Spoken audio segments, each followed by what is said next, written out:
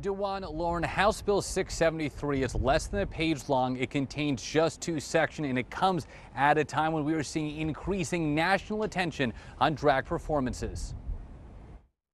The legislation says performances, including those featuring topless and exotic dancers, strippers, or male or female impersonators who provide entertainment, would be barred from public property or in a private location in which a person younger than 18 is in the audience.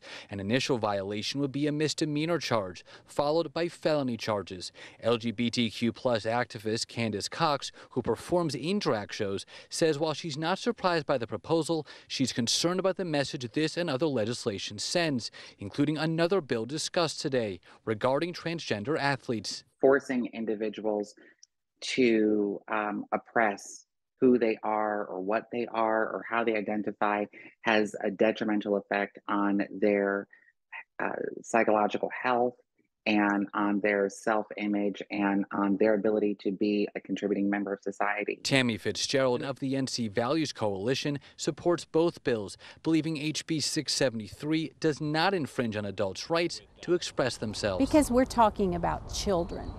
And, you know, if adults want to go and see adult performances, drag queen performances, strip clubs, they have that right to do so. And but we should not be inflicting these types of performances on children.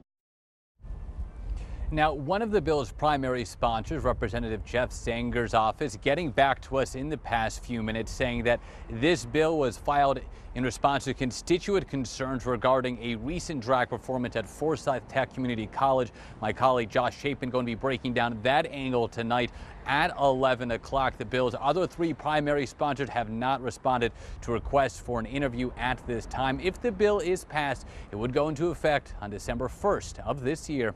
I'm Michael Perchik, ABC 11 Eyewitness News.